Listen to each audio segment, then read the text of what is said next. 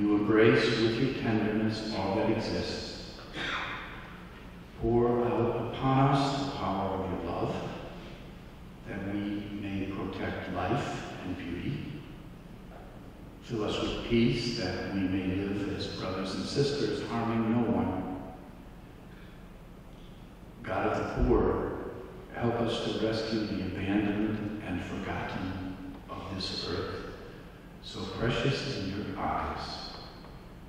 Bring healing to our lives, that we may protect the world and not prey on it, that we may sow beauty, not pollution and destruction.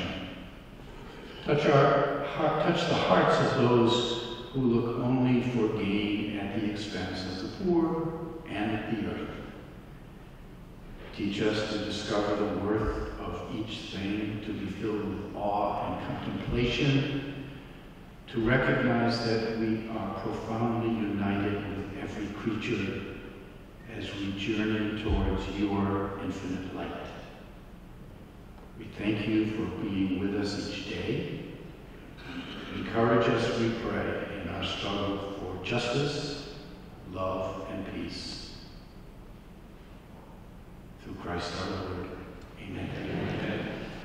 The choice of this topic is driven really by the fact that the Society of Jesus has chosen 4 universal apostolic preferences. That's a mouthful to say. These are sort of areas of focus for Jesuit ministries over the next 10 years.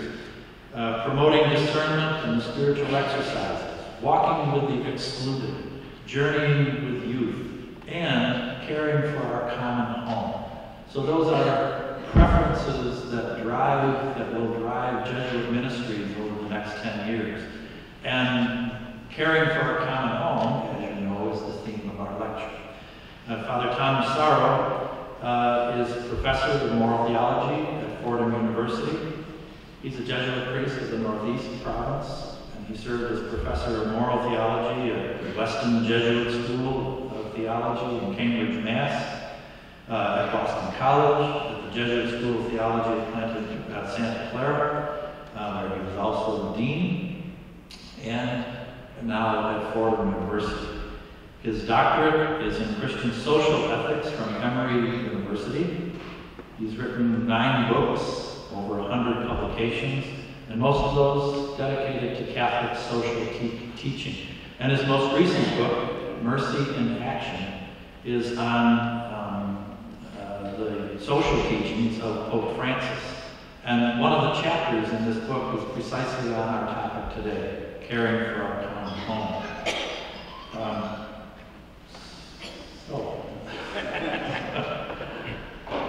Please join me in welcoming Father Thomas Massaro. Thank you, Peter. Excellent.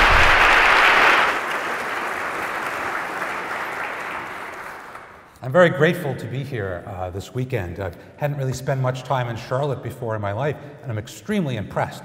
You have a real skyline. Take that from a New Yorker who sometimes gets impressed by the New York City skyline. It's a wonderful city, and I've had a wonderful reception, a wonderful welcoming. I met members of the committee last night. The Kennedy family showed up in large numbers, so I'm very grateful for this opportunity to share with you some reflections on what our Pope, the current Pope, Pope Francis, has done on the environment. And I'll share with you one more biographical feature that didn't get into the introduction. For me, this is a return. Although I have not spent much time in my life in the Tar Heel state, I was born in this state. I was born on the coast at Camp Lejeune, which is in Onslow County, so I know we're a long way from there. Yeah, Camp Lejeune, go Marines. But and here's the way I think about that. My Jesuit life has called me to many states, mostly Massachusetts and New York and California, a few other places like Atlanta, not so far from here. But I like to return to North Carolina about once a decade just to check up that the locals are taking care of my state. Okay? So when I use that phrase, taking care for our common home. If North Carolina is at least for a while, first few months of my life, my home, I hope that you're taking care of this home. And by the way, on the national news, I'm a news junkie. I check the national news feeds across ecological news as well as political news, and I am quite aware that this part of the state, the Mecklenburg County and the Gastonia, taking really good care of especially the water system here, right? A lot of flood prevention measures, a lot of attention to the wetlands, the purity of the drinking water, dams, very good care. So there's an example of stewardship, and that's a good place to start in our talk. So what is the talk about? The talk has 3 parts, and if you have your outlines, you'll be able to follow very easily. I'll spend about 15 minutes with each of those 3 Roman numerals. First, the many accomplishments of Laudato Si. Secondly, a progress report on how we're doing towards developing an integral ecology for our time. We'll talk about some challenges there. And then the third part, probably the shortest, but perhaps the most creative. What will it take to get the relationships right? That's the relationships between God, ourselves, other people, and the natural environment that we all share, that we're called to take care of, okay? So it's a talk about theology, it's a talk about Pope Francis, but it's also a talk about our environment, the world that we inhabit, and I have to say, the future of the human race. We have no future if we don't take care of the land, the sea, the air that we inhabit, that we breathe, that we depend upon. All right? And just a final introductory word before we get into Roman numeral 1. I am so impressed that there are young people in the audience, more the better, but I see lots of young faces. That really is the wager of our future. Those of us, maybe we're baby boomers, maybe we're even older than that, we have done, I'd like to say a better job. We've done a mix, let's just say, we have only a mixed record on how well we've cared for our common home. We've wasted resources, we've polluted the air, and we've created this existential threat of climate change. No one generation is to blame for all that. But we're learning lessons rapidly that our next generations, I would say my nieces and nephews and their children after that, you might say your grandchildren, whoever comes next, some young people, some yet to be born people, they will have to live with the consequences. And I have seen, and I'll say this later, I'm encouraged by their activism and their active engagement with these issues. That's where the future lies. And I would say Pope Francis well knows that. We'll get into that in just a moment. So let's just start right at the beginning of my outline there. What are the many accomplishments of Laudato Si? Well, first I have to tell you what Laudato Si is. So popes publish encyclical letters from time to time. It's really just about the highest level of papal statement. John Paul II had 15 encyclicals. Pope Francis really only has 2. The longest and most complicated one came out on June 19th, 2015, so a bit over 4.5 years ago. He chose for the title of that letter not just 2 Latin words, because they normally have Latin titles. He chose 2 Italian words. Laudato Si is Italian, and it means, may you be praised. They're words directed to God. They're words that Saint Francis of Assisi, back in the early 1200s, wrote when he wrote a beautiful little poem. You may have heard it, The Canticle of the Creatures. And in that poem, you've heard snippets of it, he addresses brother sun and sister moon and many other creatures, some allegories thrown in there. And the first 2 words of that poem are Laudato Si, Lord, may you be praised in all of your creatures. Pope Francis, who's fluent in Italian, by the way, as you know, although he grew up in Argentina, loved that poem. He has a good, although a Jesuit himself with Ignatian spirituality, he has a good dose of Franciscan spirituality, choosing St. Francis's name for his papal name, Pope Francis. So after several years of preparation, on June 19th, 2015, I remember exactly where I was when I opened up my email and started reading the text off the Vatican website of that encyclical. I was impressed then, and I'm impressed even now. When I wrote the book that Peter Judge just mentioned, The Social Teachings of Pope Francis, The book is called Mercy in Action. My favorite chapter is the chapter I wrote on the environment, and it's largely about what Pope Francis said in this encyclical. So just quickly, I'll go through the points that I typed into the outline. I'll expand on some of them.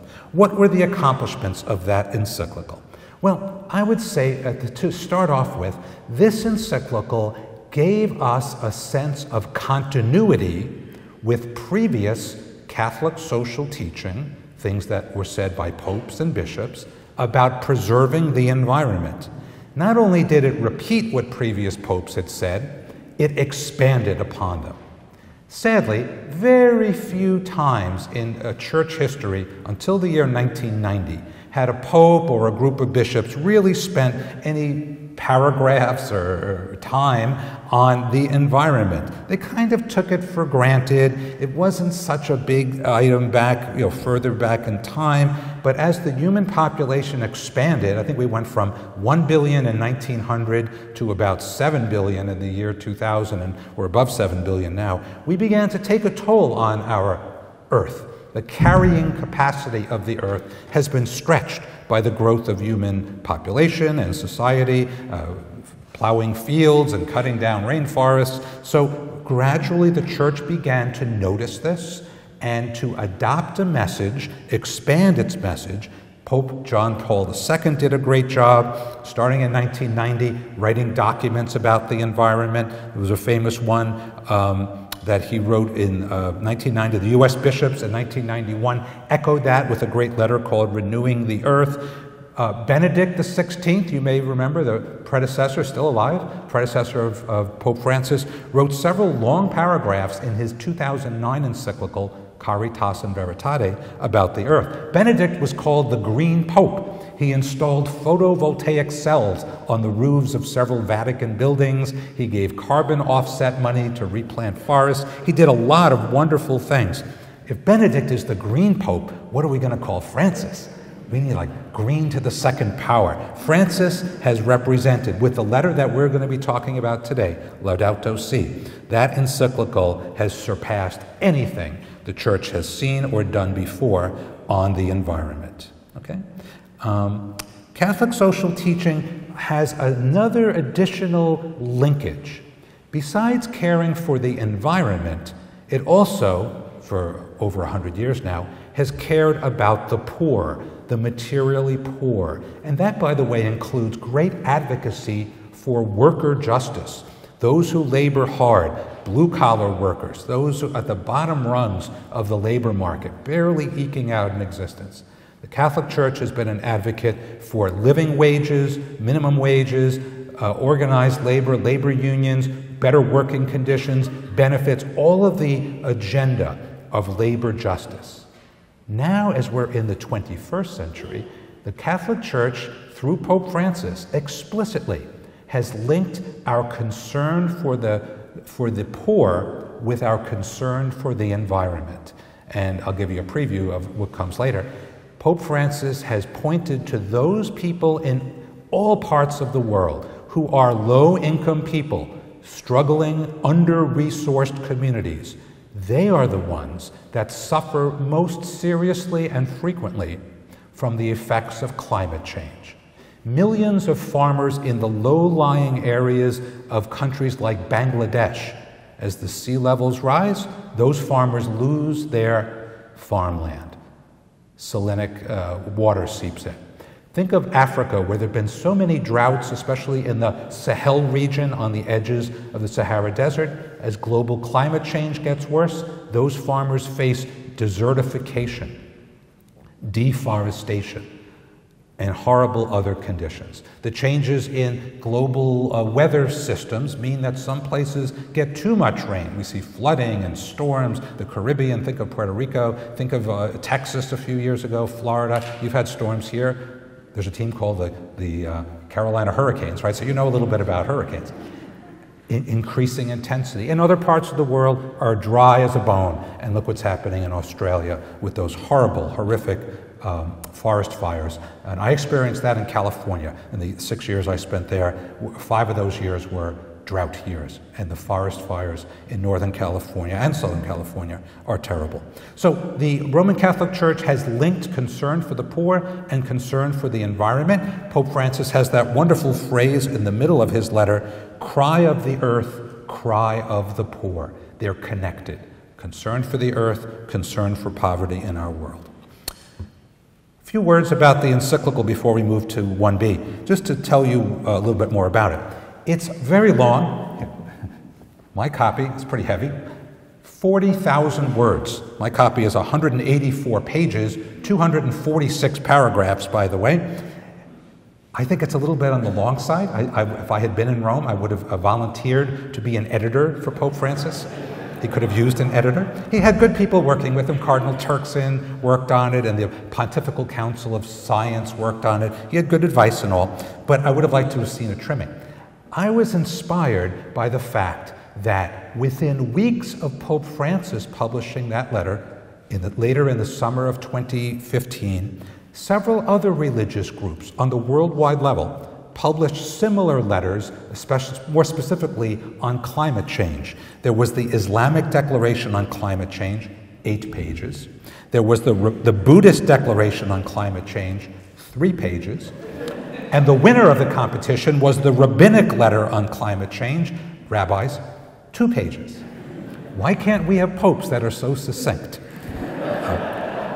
At first I said, oh, they're just copycat efforts. But then I read through those documents and I said, no, these religious communities, our brothers and sisters in the faith, have lots of distinctive things to say about climate change. And by the way, it's no coincidence that 2015, the summer of that year, saw the burst of religious statements. Why? Because it was a few months before the famous Paris Climate Change Summit. It's called the COP, the Conference of Parties, that met at the end of 2015 in Paris to draft the most important climate change documents and negotiations that we've ever had. They meet every year, but those were specific ones, special ones, to set up some guidelines. They just met in December in Madrid. The results weren't as good. Countries are backing away from their commitments. They're not really putting skin in the game, as they say, the way they did in 2015. Okay? And by the way, I have been on many interfaith panels. A typical college or university wants to have a rabbi and an imam and somebody representing 2 billion Christians in the world. Sometimes I'm that. And talk about climate change. I did one just 2-3 months after Laudato Si came out at the University of San Francisco, another Jesuit campus. And I was impressed that the letter had been out from June, July, August, September, October, about 4.5 months. And there was a rabbi, his name was Goodman. Rabbi Goodman had pretty much memorized major parts of Laudato Si and could quote them back to me. I was a little bit embarrassed. It's like, I know it's in there somewhere, Rabbi Goodman. How come you know a papal document better than me? So that's a little bit about the many accomplishments of Laudato Si. Let's turn to 1b. What's the specific thing that it says about climate change? Well, in chapter 1 of there are 6 chapters in Laudato Si. Chapter 1 is titled with a question. It's called, What is Happening to Our Common Home? And it's kind of a panorama of bad news. We're polluting this, the air, the sea, the land. We're overusing resources, and of course, the problem of burning of fossil fuels, buildup of carbon dioxide in the atmosphere, greenhouse gas effect, the melting of the glaciers, the rising of the oceans. Pope Francis, in just a short amount of time, a few paragraphs, paints that disturbing picture, culminating in paragraph 21's cry. The earth, more and more, has begun to appear like an immense pile of filth. I had never seen the word filth in a papal encyclical before. So Pope Francis sounds pretty pessimistic. But of course, he's an upbeat pope, right? He turns on a dime, and within a few sentences, he starts to register and record his typical notes of hope. Hope for change, appealing to our better angels, and I'll talk about the spirituality of caring for the earth. When I step back from reading the text of Laudato Si, with its mix of recognizing the problem, diagnosing the problem, but then, of course, bringing in hope. What are the bases for a better future, for a hopeful future? I always want to compare the threat of climate change, which we've only really known about for a couple of decades. Compare that. Those of you who are middle age or my age or a little up from that, what were the other existential threats that we thought of when we were younger?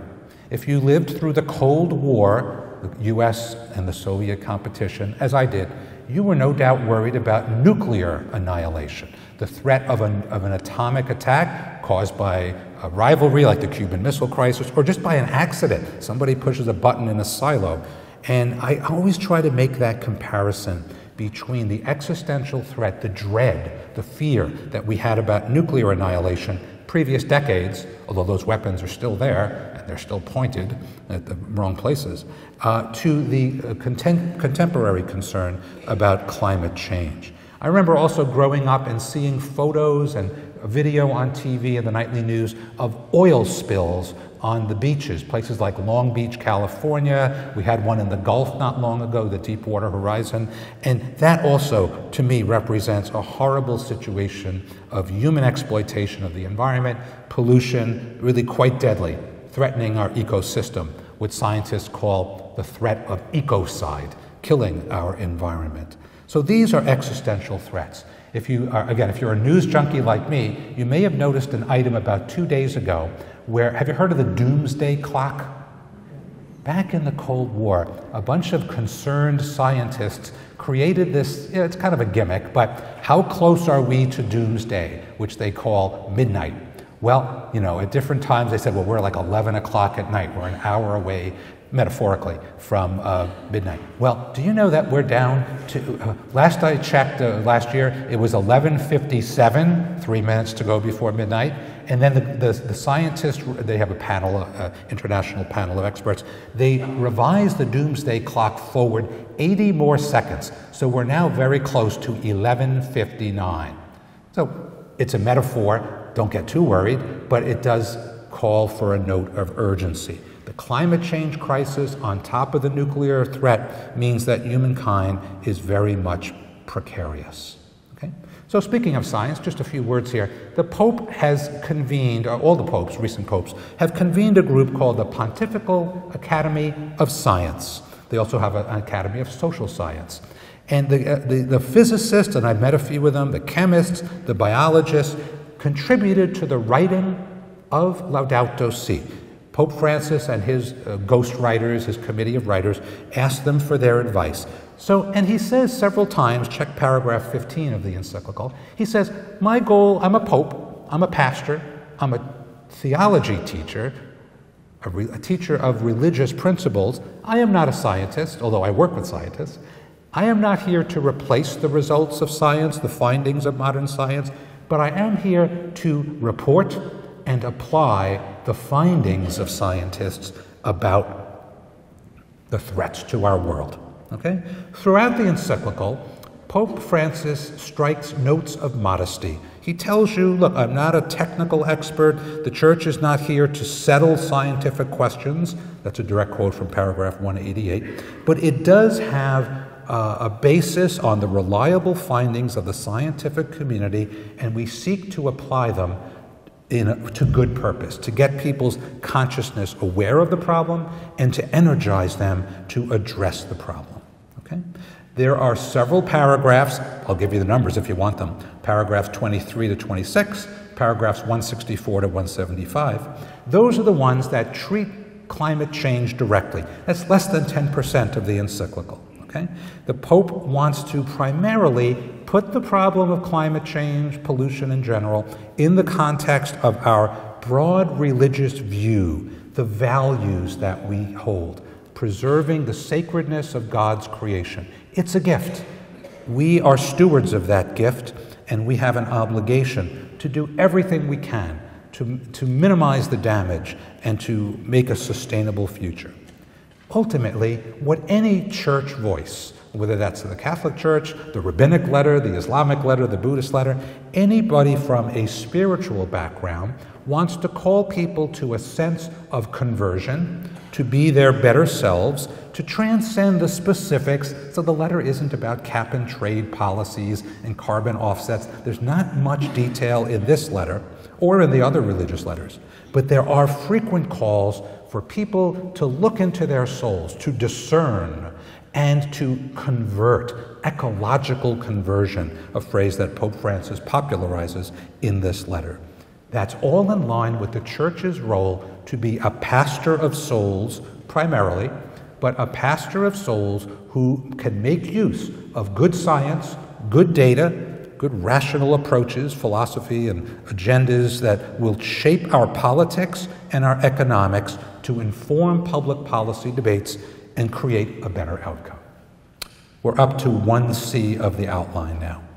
Sharing a broader vision of humanity's place within creation.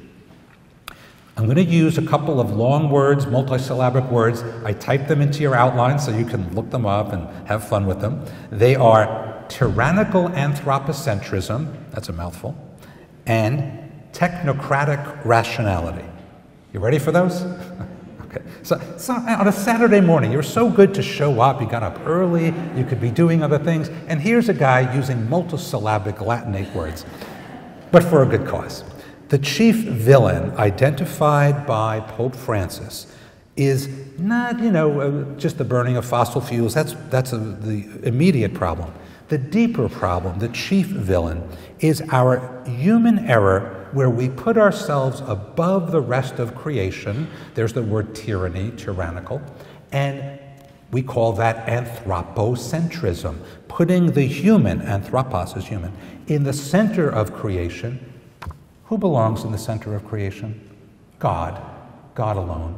We can't usurp the role of the divine supreme author of all things. If we do, we're making a mistake. Paragraph 68 talks about that.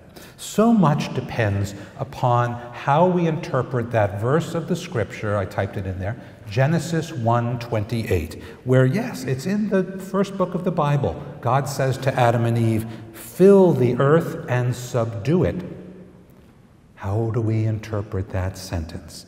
Does that command of God justify cutting down the Amazon? Clear-cutting the Congo rainforest? Pope Francis identifies those two regions, Amazon in South America, Congo in Africa, as the two lungs by which the earth breathes. They take carbon dioxide out of the atmosphere and they give us much of the oxygen because of the density of the vegetation there. Does it justify that? Does it justify all of the strip mining and all the ugliness that has turned this world into an immense pile of filth? It doesn't have to be that way. We have an enlightened view of our place in creation that we can act upon so that we don't treat every other creature as an instrument for our gratification, for our consumer goods, for our production, consumption of goods. We are an integral part of creation. We'll be using the word integral more in just a moment, which means that we don't stand above creation, stepping on it. We're part of creation. Every creature gives glory to God in its own way. Who are we to exterminate all of those species that are endangered? Who are we to threaten the world with a loss of biodiversity because of our agricultural and other policies? Okay? We need to embrace our creatureliness. We are kin to all those other creatures. I know a lot of people probably have dogs and cats, and you feel like that pet is part of your family. But we're kin to all creatures, even the ones that aren't cuddly and soft and fluffy. Lizards. Pope Francis goes through a whole list of insects and bugs and things. It's the only part of papal teaching that's ever had such a panorama of creation. Even the animals that seem fierce, ferocious, and not very lovable, they're our kin too, and we have a duty to protect them. So the way I describe this in my writings is we have shifted, hopefully, from a dominion model, we're the kings of creation, anthropocentrism, to a new model called stewardship, where we're looking out for the other creatures. That's a good move, but we need yet another move beyond stewardship, which still has a sense of, that we're superior. We need to move to a new model called creation-centered spirituality. Have you heard that phrase? Creation-centered. I believe that the publication of this letter 4.5 years ago, Laudato Si, is the definitive move of the Roman Catholic Church towards a creation-centered spirituality. We're not all the way there yet. It's a start. It's like a manifesto. It's like the Magna Carta of creation-centered spirituality. It's going to take years, decades to filter down to the people in the pews, but really to everybody. Let's hope it succeeds. The other phrase I'll go over quickly is technocratic rationality, and that's what I've already been talking about. Pope Francis says we need to get beyond technocratic rationality, where everything is about manipulating nature, treating other creatures as mere instruments for our gratification, our mass consumption society. No. We need to have a change of consciousness, awareness, recognizing every creature, every species as a sacred thing. Some people have accused Pope Francis of being a Luddite, those people in medieval England that went around smashing machines with big mallets or something and destroying all technology. I've been accused of being a Luddite by my students when I don't use PowerPoints often enough. I don't want to entertain them, I want to teach them. I can defend myself, and Pope Francis can defend himself too. He's not a Luddite. He just wants us, he appreciates technology, but don't exaggerate its value, and don't trust only in technology, okay? So, okay, well, I think we have now finished Roman numeral 1. We are now transitioning to Roman numeral 2, which I can do a bit quicker. We need to recognize the phrase integral ecology, okay? That is a kind of a neologism, a newish word, been used a few times before Pope Francis, because the integral ecology is the phrase which Pope Francis uses at least 8 times in this encyclical. It's the title of chapter 4 of the encyclical, that it calls attention to the relationships that I've been talking about already. And the 3 changes we need to get there, this is 2A, B, and C of your outline, are a change in global things, political and economic, a change in personal attitudes, and third, ecclesial change. That means church-based change, okay? So first, the global changes, just quickly. The Paris Accords that I mentioned from 2015 give us a comprehensive climate change agreement, and we've taken 2 steps forward, but a couple of steps back since then. On top of those political changes, governments, negotiating, international politics, there are also economic changes that must happen. Markets do not account for the environment. In fact, the environment is often called, environmental degradation is called a market failure. We don't consider the costs. We offload them. We call them externalities. Profits rule in our market-based economy. We need to have the common good check those markets. That's the basis of the economic changes we need. And Pope Francis, in paragraph 190, calls us to go beyond the magical conception of the market to use markets to protect the environment and the common good. Consumerism. Consumerism, which is a determinism, our behavior must change. It's damaging the earth. Okay? How about 2B, the personal changes that need to happen? Well, as I've said, awareness, consciousness, that's the first step. And out of that awareness of the problem comes practical improvements to motivate some changes in our lifestyle. And Pope Francis has some nice sections there where he recommends, it's kind of folksy, he says, well, if you're cold in your house, don't turn the thermostat up, wasting more fossil fuel, burning oil. Put on a sweater. That's pretty good advice. He talks about carpooling, he talks about recycling. All of those wonderful things on a small scale that you can do, composting and all kinds of things, to save energy. Stop exploiting nature. Treat nature as sacred. A fancy way of saying this is, we are called to ecological conversion. Be converted from a wasteful person, culture of consumption, throwaway culture we call it, to a culture of preservation. That's a metanoia, a conversion, an about-face.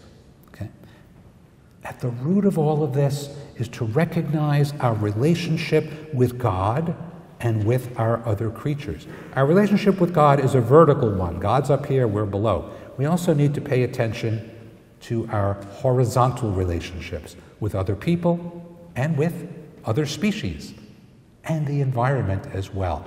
Even the inanimate things like water systems, minerals, the soil, all of them deserve our attention and our conversion. The great thing about this encyclical is it uses words like awe, wonder, and beauty time and time again. The encyclical inspires you. It appeals to your heart as well as your head. I'm giving you a plea to read the encyclical. I know it's 184 pages long. I know that less than 1% of Catholics in a recent survey claim to have read the whole thing.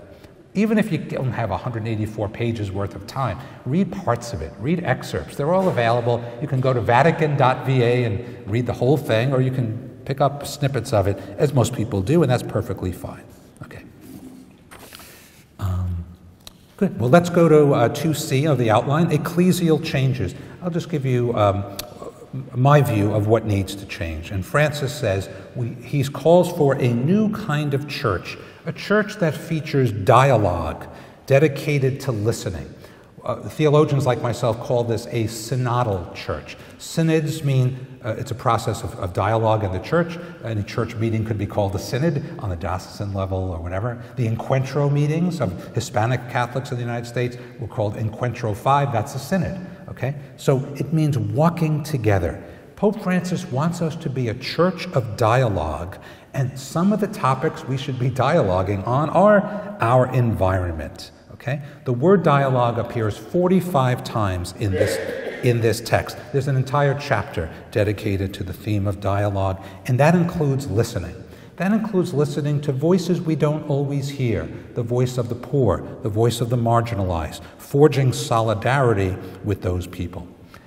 You may know that about 2 months ago, the church had a famous, it was October actually, a famous synod on the Pan-Amazonian region. So all of the people from South America, along with some delegates from North America and Europe, got together in Rome and talked about the fate of the Amazon region, both its natural environment, the burning down of so many parts of Brazil and the Amazon rainforest, but also the people there, struggling in their communities, some of them isolated, without priests, without much in the way of sacraments. How can we meet their needs? Somebody called the Amazon Synod a child of Laudato Si. In other words, 4 years after Laudato Si was published, we're finally getting a synod that addresses the environment and related things around dialogue in one troubled region of the world. The Amazon Synod is a child of Laudato Si. I love that. And here I would link it to the Jesuit Universal Apostolic Preferences. Peter Judge mentioned that in the introduction just now. One of the 4 priorities of the Jesuits is the environment, care for our common home. You know, there are 67 Jesuit parishes in Canada and the United States. This may be one of the most high-profile ones, right downtown. Most of our parishes are kind of on the sleepy side, kind of quiet. This one is vibrant. Let's be a leader. This is my appeal to you here locally. Do what you can. John Michalowski afterwards will talk about next steps. This is the kind of place that I'm very hopeful we can really keep alive the sense of urgency that we need to overcome indifference. Pope Francis calls it a bold cultural revolution, a change of heart, both at the individual level and the ecclesial level. Okay? So I think I have finished Roman numeral 2. We are now ready for Roman numeral 3. This is the shortest one. I'm at my time anyway, but in the last 3 or 4 minutes. I think this is the most creative part of my talk. I've given many talks about Laudato Si, but gradually I've seen the necessity of taking that one extra step to Roman numeral 3 and asking the question, what will it take to get our relationships right, to make progress on the way to environmental sustainability? And the underlying belief of mine is that ecology is all about relationships. Ecology is about our relationship with God. I've said this before, God, our fellow creatures, and the entire ecosystem. How do we get it right? Well, I take my cue from Pope Francis. 12 times in this letter, he uses the phrase, everything is connected. Sometimes he says, all things are interconnected. Why would he say that so often? He wants to make the point that we should reject any view of society or of the earth that proposes that we are like little atoms, that we live in isolation, that we are discrete realities with no obligations to the people and the systems around us, the ecosystem. No, we need to get beyond that individualism. We need to recognize the innate connection that we have with all other things. And I just want to underline the intimate connection that God has with every creature. We can easily think of God as up there in heaven, far away, not really involved in creation. Good Catholic theology, the kind you hear preached here every Sunday, I suspect, takes into consideration that God is active in history, that God is involved and cares about every creature, no matter how small or seemingly insignificant. God is in all things. God is the within of the ground of our being. Everything is sacred in its own way and is called to give glory to God, and God animates every living thing. Keep that in mind. Fancy words for this are incarnation. Jesus became incarnate, but God's incarnate in all things. And sacramentality. Sacraments are not just what happens on this sanctuary, at this altar, or in baptism and marriage and final, all these different sacraments that we have, anointing of the sick, etc., confession. Sacraments are God's way of sharing God's grace with the world at all times in ways that are amazing, that will amaze us the more we think about it. Can we live out these values by our lives of compassion? Can we imitate God, a little bit that we can, by being compassionate people that include concern for all? It's a requirement of faith. It's not optional. We must care for creation if we are willing to call ourselves Christians. And since I opened on a note of the next generation, as I'm winding down here, let me just invoke the next generation, the future people, whether they're born or not, whether they're just youngsters right now or whether they're yet to be born. Pope Francis introduces a phrase that had rarely been seen before. In the 5th chapter, I believe, he refers to a term, intergenerational solidarity. Intergenerational solidarity. We have inherited many great things from the preceding generations. As you walk around this downtown Charlotte area, you see some of the oldest buildings. We didn't build those. Our grandparents, great-grandparents, way further back to the 1840s or something, built those buildings. We're aware that we inherited it. What will our descendants inherit from us? Will it be a world that's hanging by a thread because we've destroyed the environment and climate change is threatening life? Or will it be a world of sustainability, where we figured out how to use technology appropriately to be sustainable and not to destroy the very ecosystem that gives us life? So intergenerational solidarity.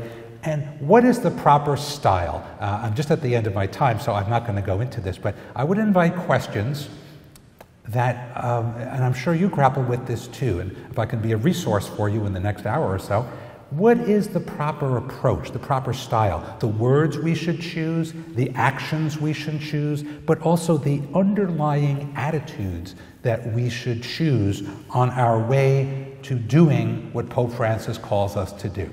During the break, we're going to have a little break for the next few minutes. Think about, I brought one prop, this is my only prop. Who's this lady, 16, now 17-year-old Swedish young lady on the cover of Time magazine a month ago? That's Greta Thunberg. You all know who she is. A climate activist, teenager. That's the intergenerational solidarity. Think about her style. She's very bold, right? She doesn't mince any words. She might be a little bit accusatory. She might be a little bit overly prophetic for some people's taste. You can justify what she says, or you can attack her for being too stringent or too strict. Okay? I have to say this, it's a different style from Pope Francis, right? He's more affirming, more optimistic, there's less of an edge to Pope Francis. During the break, as you write your questions, I would certainly welcome questions on this. I don't have all the answers, but I'll share my thoughts. What style do you think that you personally should adapt? That our Roman Catholic Church here in Charlotte, U.S., global level, should adopt? Some of you are Jesuits. What attitude should the Society of Jesus, a religious order that runs this church and many others, and universities, what should we adapt? What's our role? But also, what's our style? What is the appropriate way to appeal to these standards? The most important thing to do is to move from ideas to action so that we don't get stuck in what I call paralysis by analysis. I'm a professor. I could spend my whole life spinning ideas and writing. But what about activism? That's what I hope a wonderful activist parish like this can do before it's too late. So I think that is, have I gotten through my outline? Did I promise anything on my outline that I didn't deliver? If I didn't, that's perfectly good fodder for the question and answer period. Let me close by, again, thanking you not just for the invitation for me to come here. On this long list, I was so impressed reading the 19 previous Kennedy lecturers. I know about half of them as either colleagues or friends or at least acquaintances. I've read the writings of many of them. Honored to be in that group. But I also noticed that the selection of the people have really brought out the deepest questions about the place of the Catholic Church in the wider world, right? They're all addressing questions, whether it's race, or religious discrimination. You had a Muslim scholar last year. Whether it's, it's about creation or it's about social change, political justice or economic justice. In their own way, all of the previous distinguished Kennedy lecturers addressed problems that we have something, as people of faith, whether it's Catholic or some other faith, we have something to say and to add to society's solutions to these problems. None of the solutions come quickly. None of them are ever once and for all. It's a one-off thing and we've solved that problem. Our problems tend to be infinitely complex, and yet this should not deter us. It doesn't deter Greta Thunberg, and it certainly does not dissuade Pope Francis from issuing his bold call for ecological conversion, for integral ecology, and for addressing the needs of our world. So thank you very much.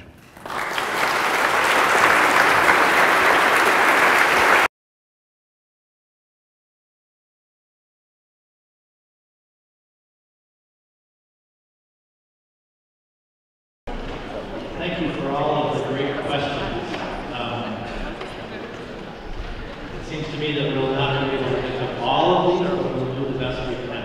It's great to see that a number of them have been liked, so it seems as though a number of people have similar. But I want to start with Tom first. Thank you very, very much for a very inspiring talk. I'm going to start with one of the written questions, and that is, how do we address the whole free rider problem? Every other country and other persons can address climate change, but if other people are doing something that I don't really need to get involved, how do we address that? We came prepared. Okay. Is that a little bit better? Yes. Okay, I'll keep doing this. So in markets, supply and demand, people supply things, other people buy them, consumers and sellers. The problem is that some of the exchange causes cost that nobody is bearing. Environmental degradation that comes from mining, extractive industries, or any production where there's effluents, chemicals that get dumped in the Catawba River, chemicals that go up into the atmosphere. Those are costs. Economists call them externalities that are imposed upon the environment, but a company doesn't have to pay that cost. The bill never comes, okay? So we are all free riders if we participate in an economy as buyers or sellers or consumers that doesn't, quantify those costs and pay it. That's why you hear about the experiments. California had this when I lived out there, with cap and trade. Companies that put carbon dioxide into the atmosphere, they burn coal or oil or even natural gas, they are measured and they are taxed if they put this into the atmosphere. And if they lower their consumption, they find a scrubber way to clean out the effluents, then they get a tax incentive for that. If they increase and then they could sell their allowance to another company. So it's an amazing incentive system attempting to get rid of the free rider problem, okay? That's all economics language. Let me put my theological hat on. That's the major hat that I wear. For a minute. What do theologians call it? Ever since the time of St. Thomas Aquinas, 13th century, when he borrowed all these great phrases from the Greeks, Aristotle, the common good. In Greek, it's symphoron. In Latin, it's bonum commune, the common good. St. Thomas Aquinas kind of baptized that as a theologian and started talking about our obligation to care for the common good. He couldn't anticipate carbon dioxide problems 800 years later, but we can apply his tools, the common good, obligation to care for the common good. We can update that. Aggiornamento is the Vatican II Italian word for that. We're updating those old tools, that old moral analysis of the ethics of the common good, and we can make that the basis for our advocacy as people of faith, our advocacy for corporate responsibility around global climate change. Okay, so it's kind of a long-winded answer using theology and economics to basically say we have a free rider problem, we have ways of addressing it, cap and trade policies, carbon incentives, carbon reduction incentives, but very few places have put them into effect. Final paragraph.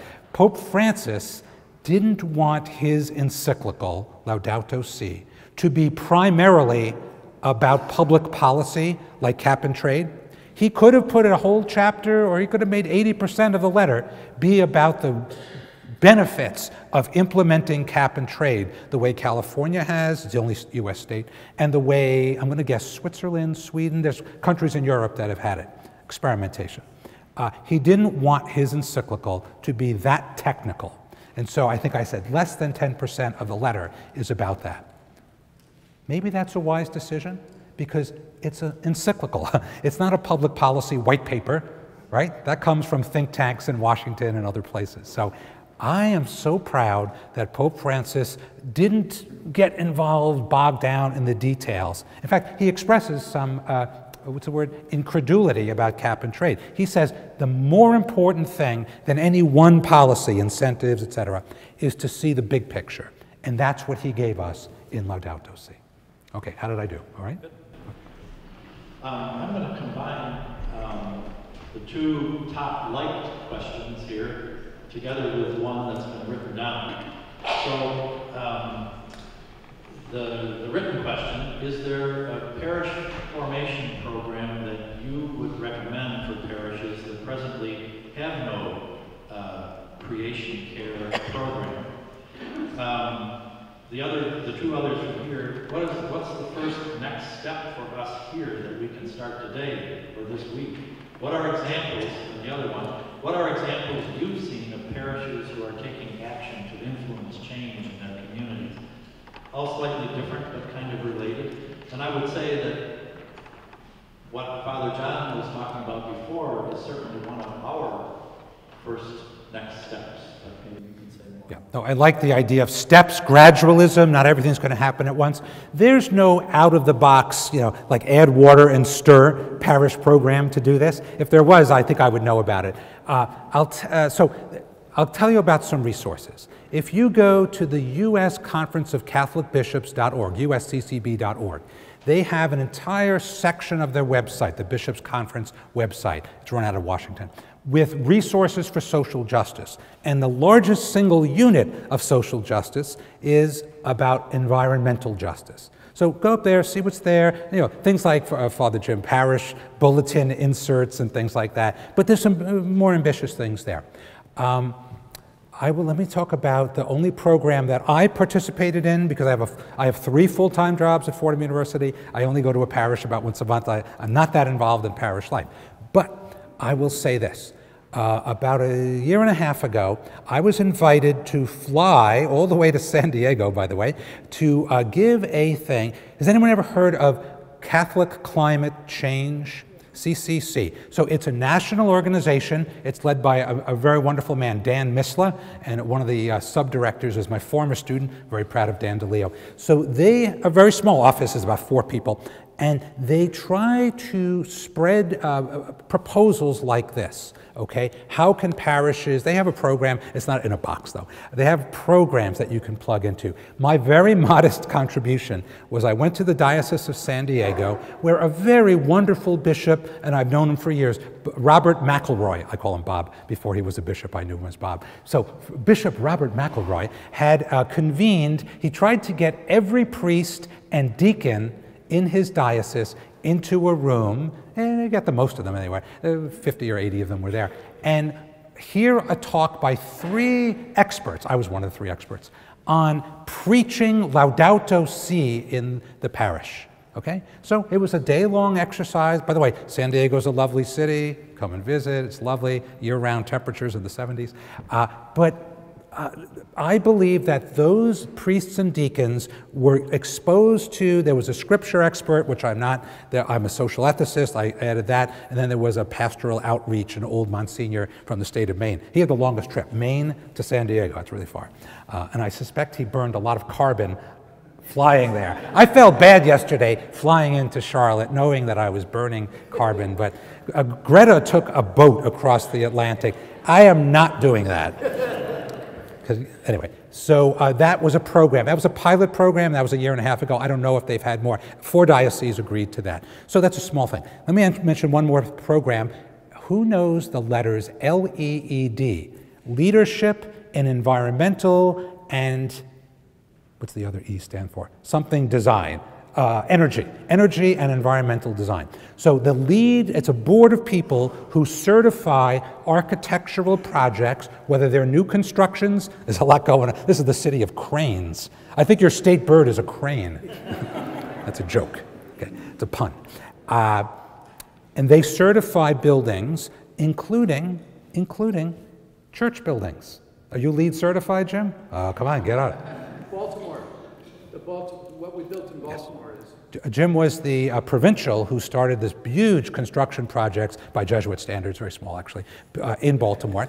I was part of a new Jesuit community on the edge of Boston College campus. It's actually in Brighton, Massachusetts. I was the first person to move in there, and we got LEED certified. And I have to say, it cost us some money. We had to spend some extra money on building materials that they weren't secondhand, but they were harvested, the wood was harvested in an environmentally appropriate way. So it cost us some money. The buildings were better than they would have been otherwise. They take advantage of passive solar aspects, is a big thing, right? So I'm no scientist, but I could see the advantages even though it cost a little more. So I've given you a scattershot there. I'm no expert on the details. Let me steer you, though, did anybody ever go on the website of National Catholic Reporter, NCR? It's just it's at ncronline.org. Okay, it's a Catholic press, independent, it's lay-run, not by Jesuits or Dominicans or anybody. It's in Kansas City. Excellent website, and they have a subsection, Catholic news about this and that. But one of them is called Earthbeat. And every couple of days, it seems, I get email notifications, pushes.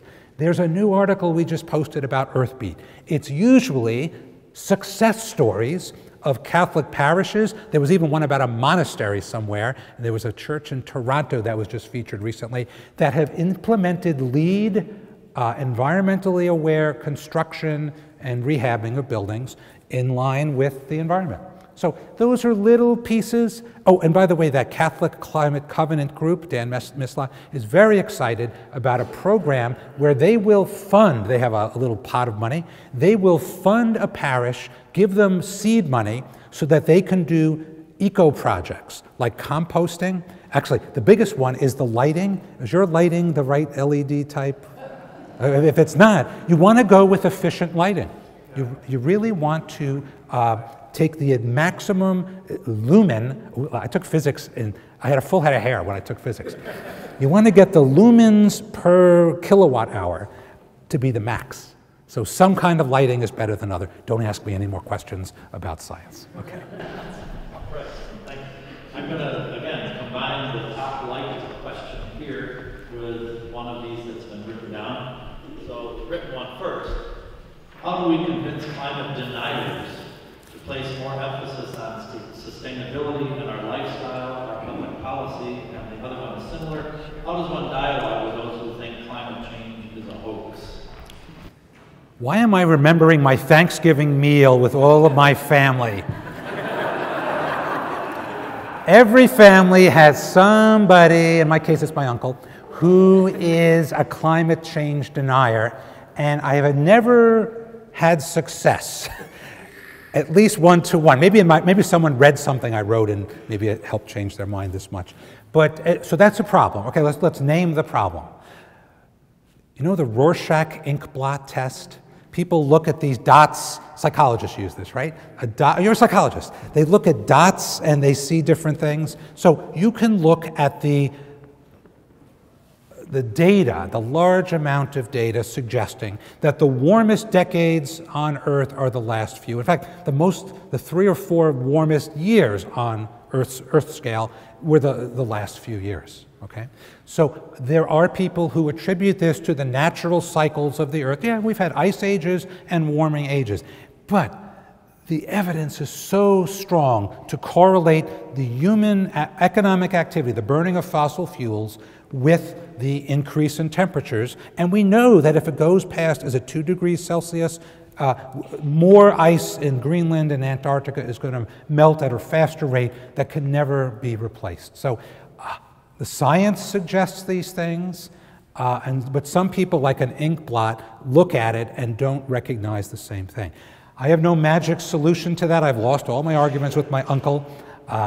So I just believe, remember my part of my talk about dialogue? Pope Francis, dedicated to dialogue, uses the word dozens of times, has dedicated his papacy to the goals of mercy and dialogue. Those are about the 2 biggest summaries.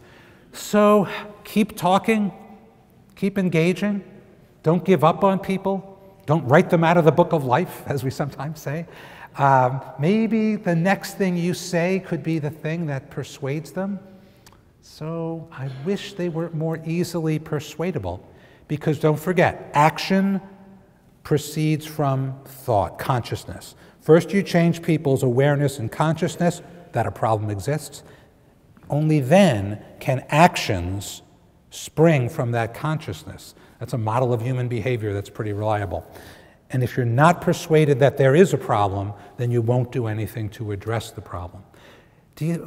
My question is, what percentage of the American people are leaning towards climate change denial, and is the trend on our side? I don't really know the answer to those questions, but I have a sense, especially, so I teach 18 to 22-year-olds. I get a sense that, I take little polls in my class sometime, I get a sense that every one of those 20-somethings knows, recognizes, and cares about climate change. It's their future, after all. They have a big stake in this. You know what I worry about? Young people, I have 8 nieces and nephews, and only one of them, they're all almost childbearing age or above. Yeah, most of them are in their 20s and 30s. Only one of them so far has had a baby. I can't ask them this question. I can volunteer to baptize any babies they have. I did one. I did the only opportunity I had. But I want to know whether their hesitation, usually it's deferred babies, childbearing, rather than saying an absolute no. But smaller families and some childless couples don't want to have children. And I think in the back of their mind is they're worried that the world that their child will be born into and raised will be inhospitable. And that's social inhospitality, including economic inequality. But I think in the back of their minds is ecological inhospitality. We worry about these things. I can't solve them. You can't solve them. But let's keep dialoguing, and that's what Pope Francis would want us to do. Okay?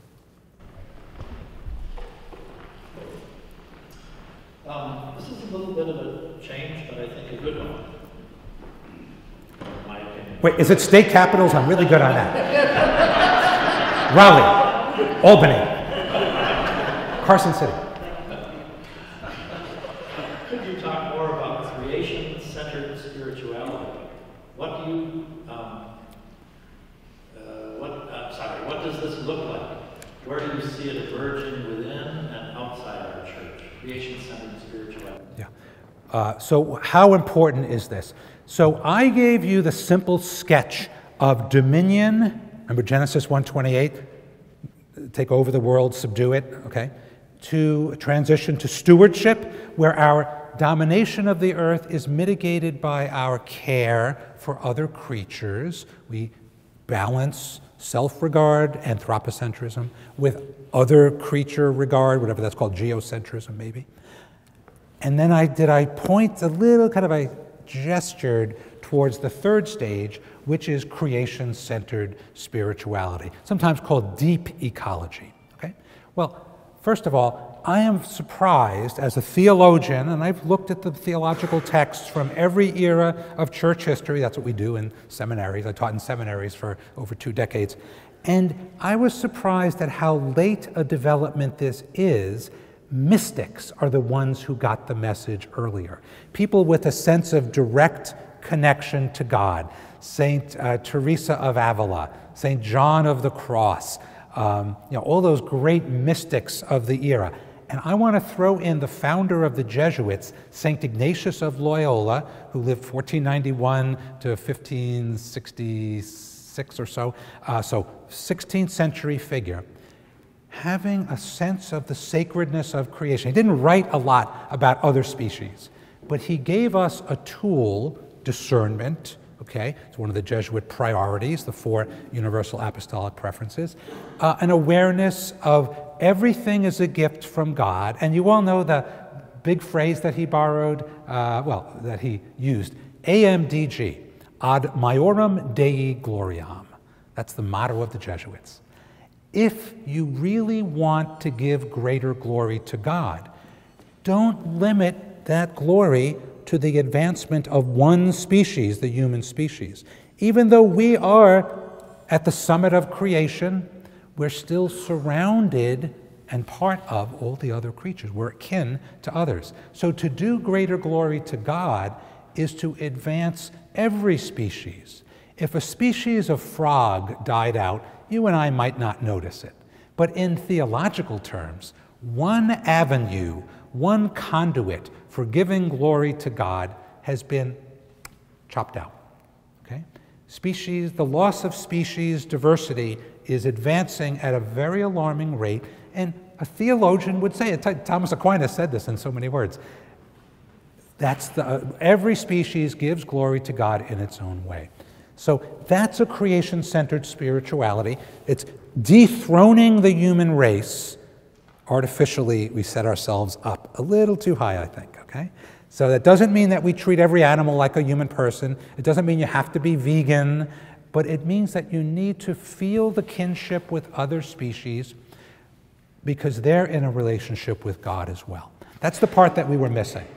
We didn't acknowledge for centuries of theology, millennia, the relationship of even the lowest species to God. And those were the 2 words that I saved to the near end of the talk.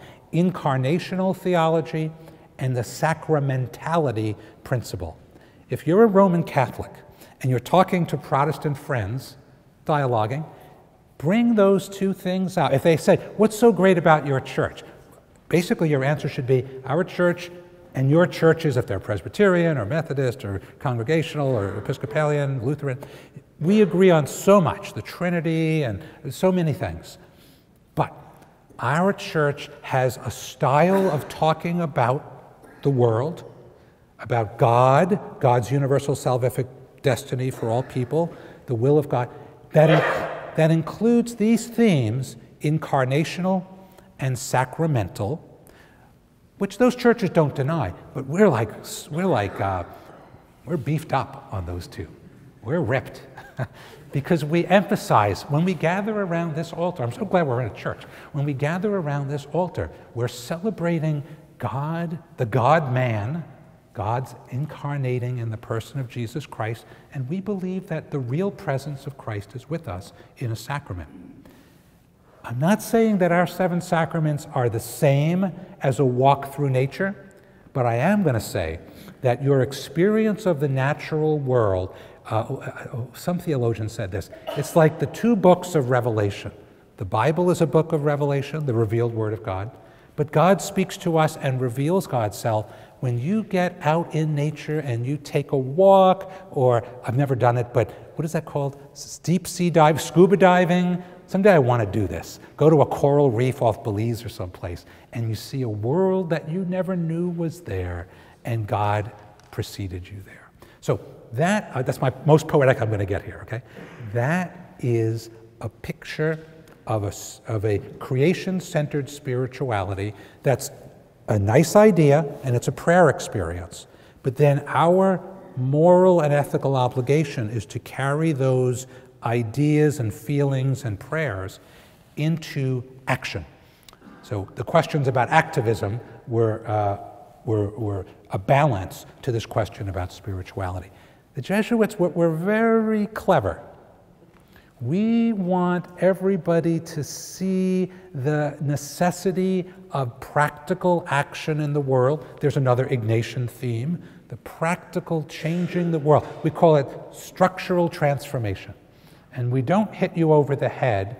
I don't know, some of your priests probably do. I don't hit my students over the head, but I want to lead them to a place where they see the same priorities and, in the case of Pope Francis on the environment, the urgency of this action.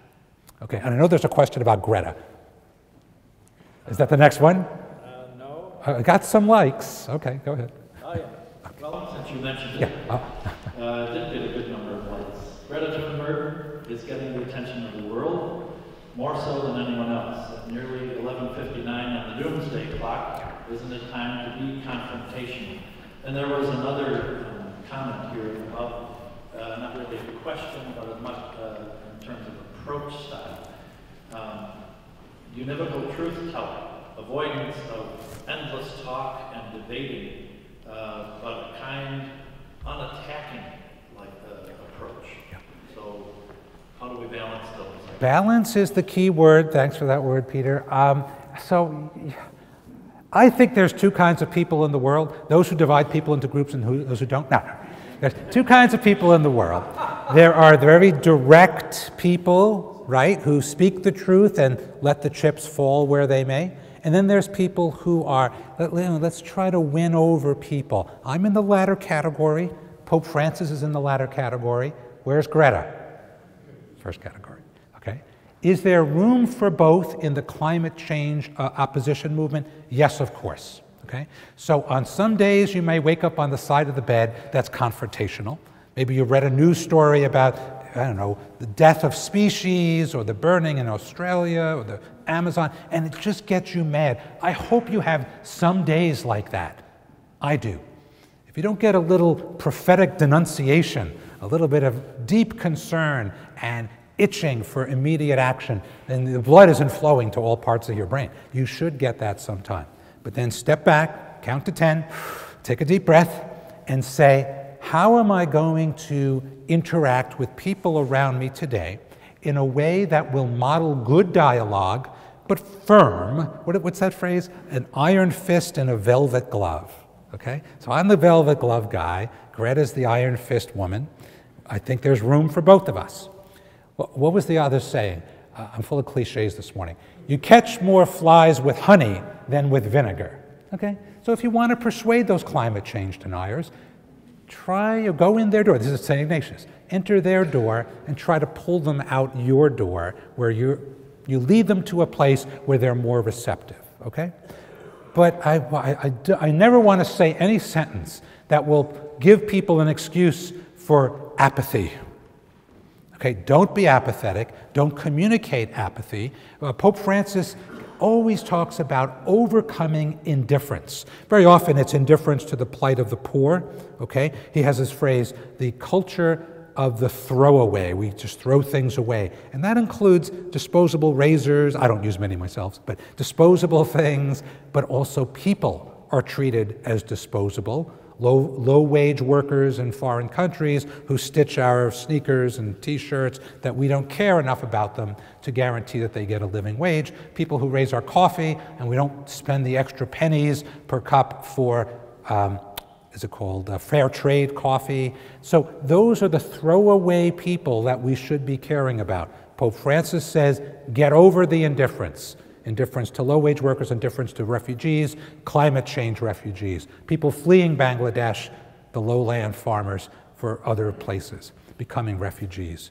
So get over that, but don't do it in a way that will turn off people. I worry that Greta's turning people off. You worried about that? Well, somebody sent me a link to her talk in Davos, the World Economic Forum, just last week, and I started playing it, and I had to turn off the speakers. I read the rest of the text was good, but she was a little bit too strident for my taste that day. Other days, I would listen to the whole thing. So that's where I am. Maybe some of you are a little bit more eager to play the prophet and take no prisoners, prophetic denunciation. Keep stirring the pot. Even if you're like me, you want to smooth things over and make a smoother presentation that wins those flies with honey. So you kind of touched on this just a little bit. So here are two more of the top questions that I'm going to combine. Isn't our basic economy unsustainable? It depends upon more and more consumption to drive GDP growth. This creates a collision course with the environment. A big part of the climate issue is overconsumption of resources caused by population. How does the encyclical address population? It was criticized for not addressing population. In fact, when I read newspaper accounts as soon as it came out, the two criticisms were it doesn't fully embrace cap and trade, it expresses some reservations, and it doesn't address the population crisis. So the history of the Roman Catholic Church and population issues is a very long and fraught one.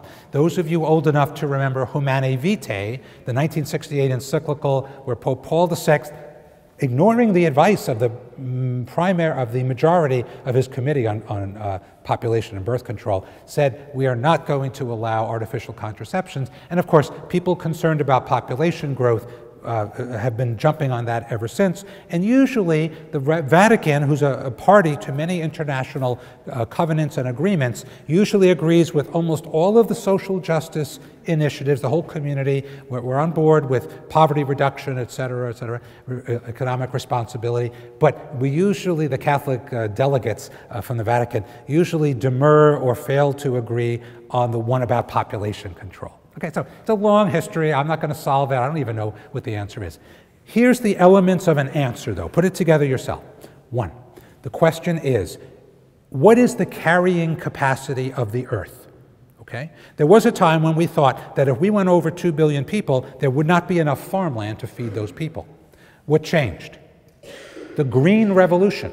We discovered new seeds, new farming techniques. It includes pesticides and other things that, if you've used Roundup, I hope you join the class action suit that's going on. So we've learned some hard lessons, and the movement towards organic farming is a very good one, okay? We need to keep looking at those things.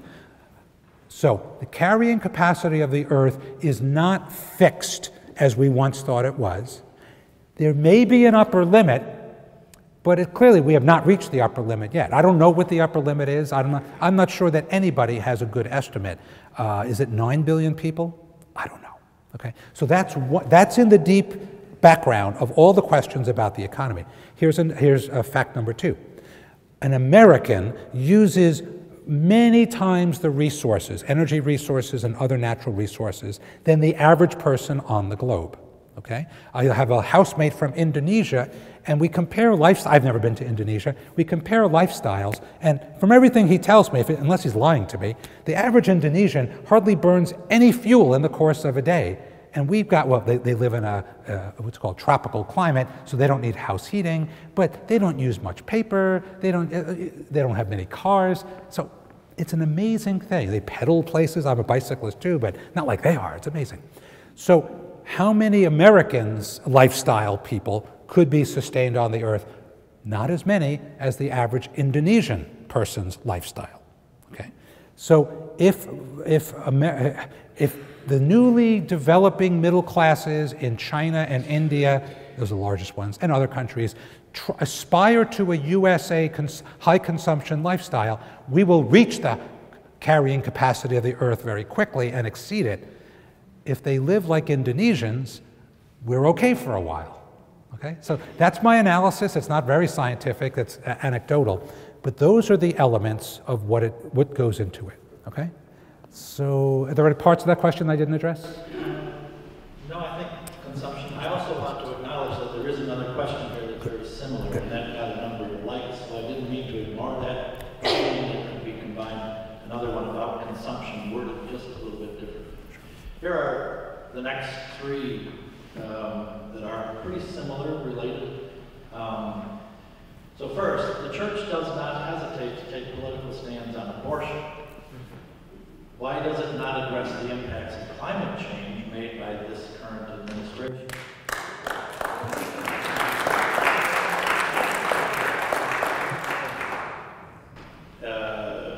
How do we, as a church, respond to a leader and supporters who, on one hand, support pro-life while simultaneously rolling back EPA and endangering migrant children?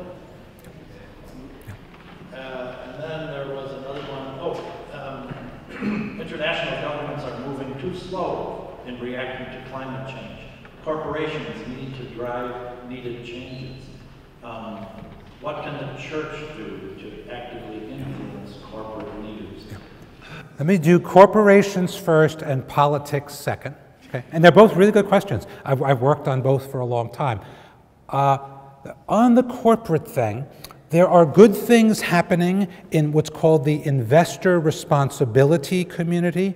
There are nonprofit organizations. I've lived many years in New York and in Cambridge, Massachusetts, and both cities seem to be centers for, there's boards that do socially responsible investing. Some of those panels and boards, they're nonprofits, put together indices. If you are a mutual fund, or you're, say you're a hospital system with some money to invest, what is the appropriate portfolio of stocks in which you should invest, or bonds, okay? Try to avoid, if you're a Catholic, you try to avoid anything to do with, violence. We're against violence, so don't invest in defense industries.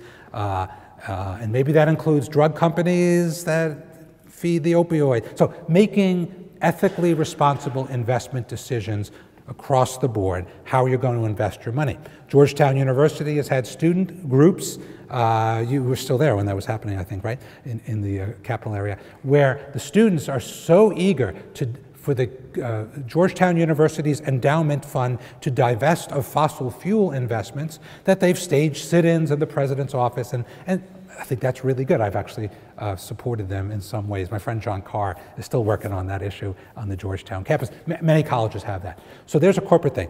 One more. I'm going to say a good word about John Jenkins, who's the Holy Cross Father, CSC is the abbreviation, who is the president of Notre Dame University. Even though I root for Boston College football team to defeat Notre Dame, they sometimes do, I have to tip my hat to Father Jenkins. Has convened twice now, once it was in Rome, convened corporate leaders from around the world to try to get them to sign on to a real pledge.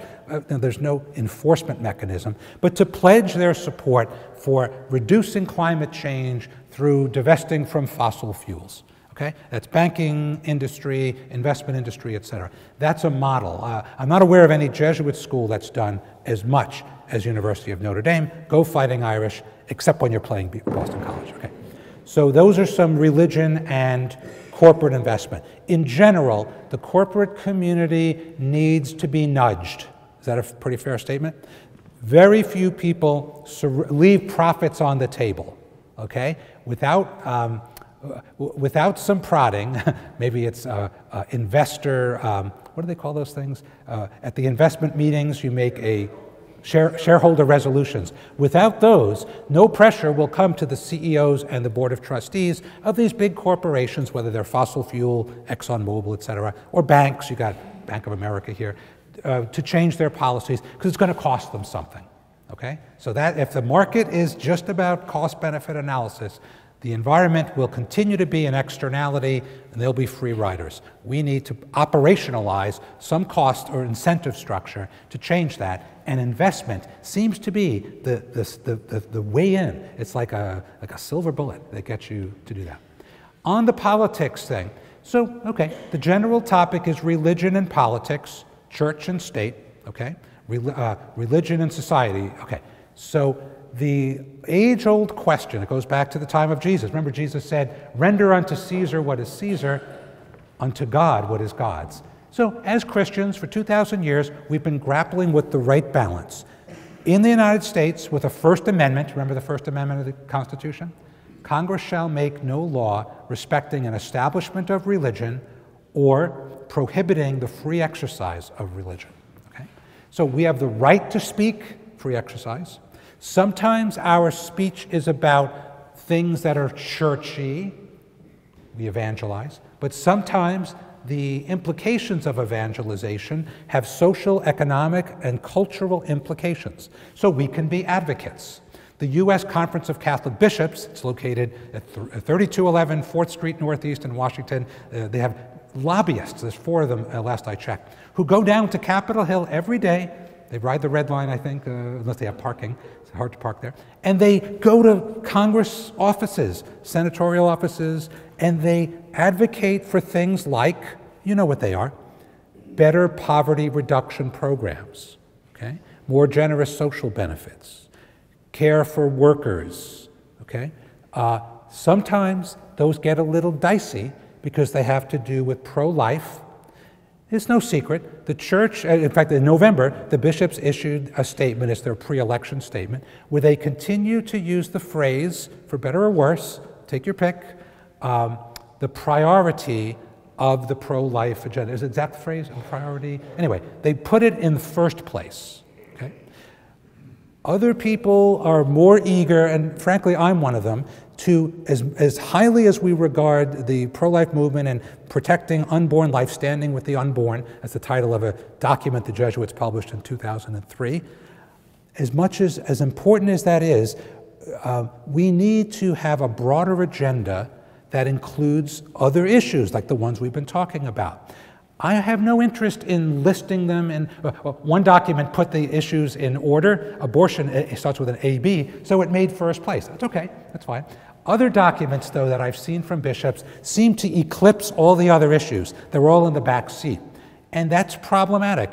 Think about what that means. We want a baby to be born.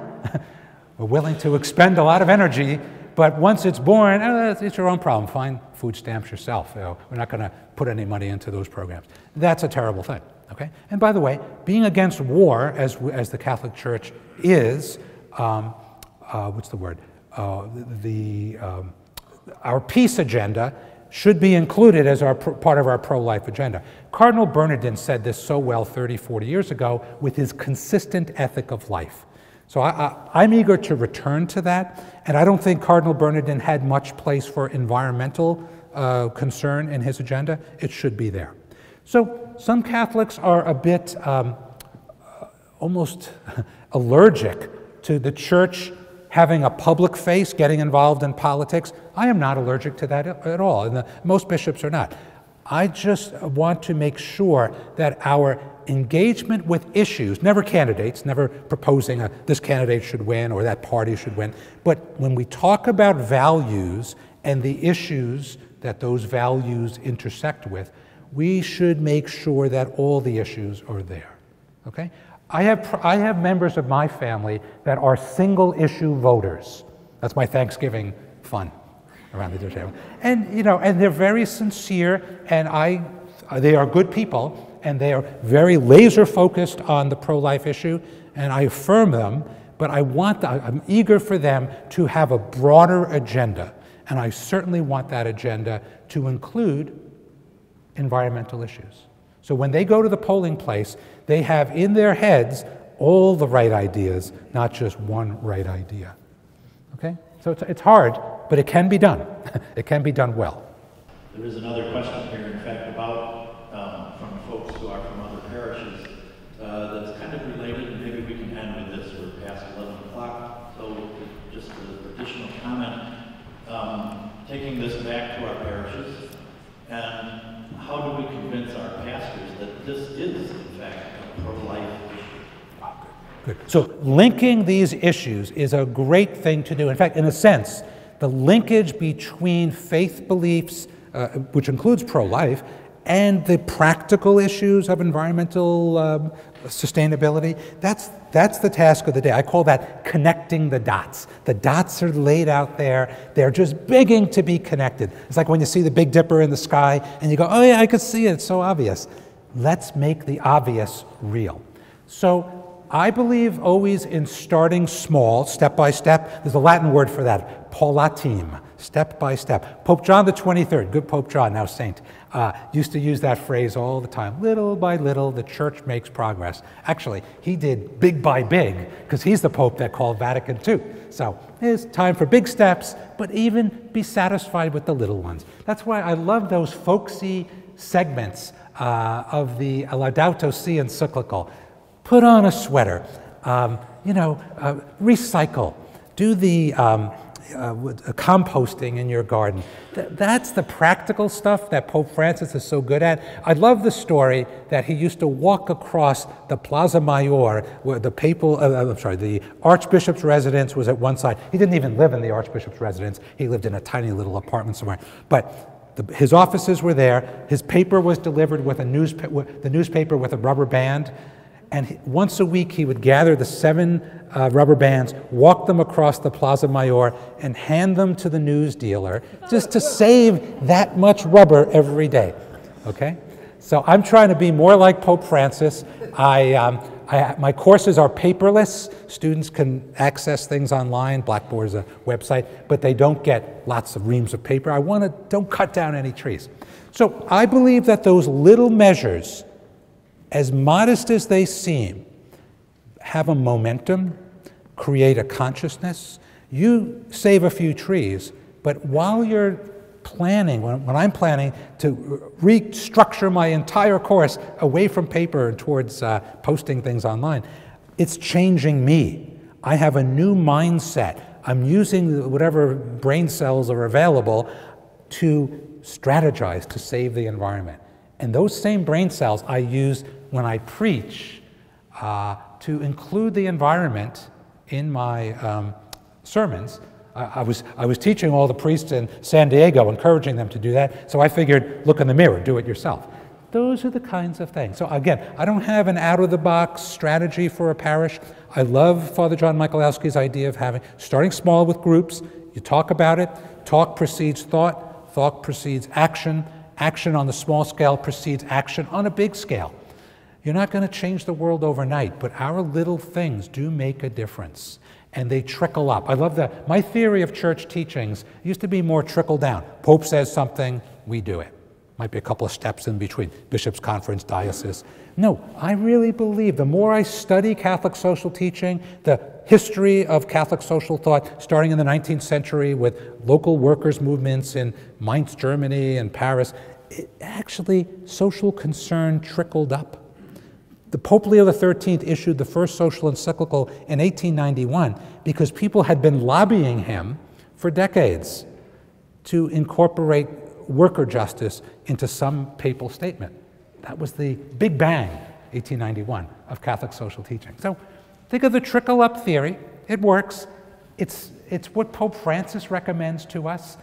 I've seen it work on occasion, and I believe that this parish, especially situated geographically and with a great staff, everything I've seen is so professional, I believe you're well positioned to be, maybe the point, like there's a point guard in basketball. You could be the point guard of environmental awareness in the state of North Carolina, or at least this diocese, and you can point the way for other people to follow. I hope you do. Thank you. Okay? Thank you.